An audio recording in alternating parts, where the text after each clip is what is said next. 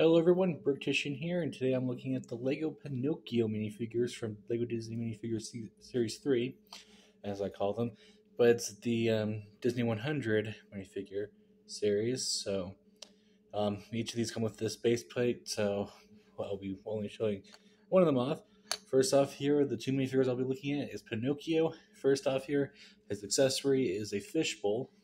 It actually does have double-sided printing with a castle on the back side, and something kind of interesting is that it actually has a new top of a head, which is kind of just a bar across. But that's pretty cool just to get something a little bit different. Pinocchio himself, he has no alternative face because his face is actually molded. You can see his nose sticking out there because the nose knows. And he has dual molded hair hat combo piece. He has dual molded arms, which is kind of this light yellow.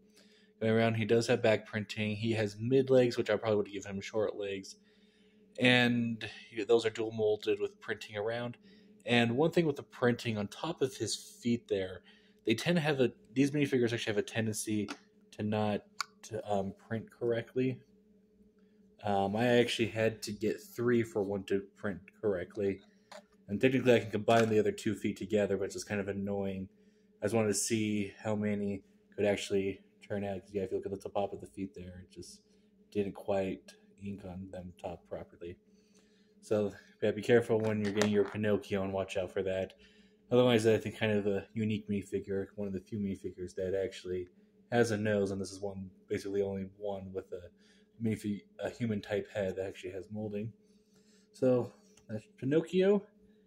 Next up here, we're gonna take a look at the other Pinocchio minifigure, Jiminy Cricket. Now Jiminy Cricket has short legs, and yeah, he's completely outscaled with Pinocchio, of course, oddly enough. Got a cool looking hat with blue and orange there. Got a collar piece that does not quite fit straight. Has an umbrella and pretty simple printing, and has feet printing, no back printing, of course, since the back half of the head's exposed mostly. And yeah, he has some shoes printed. So tell me your thoughts in the comment section below. What do you think of these minifigures? And thank you all for watching. Remember to like, comment, subscribe, and I'll see you all next time. Goodbye.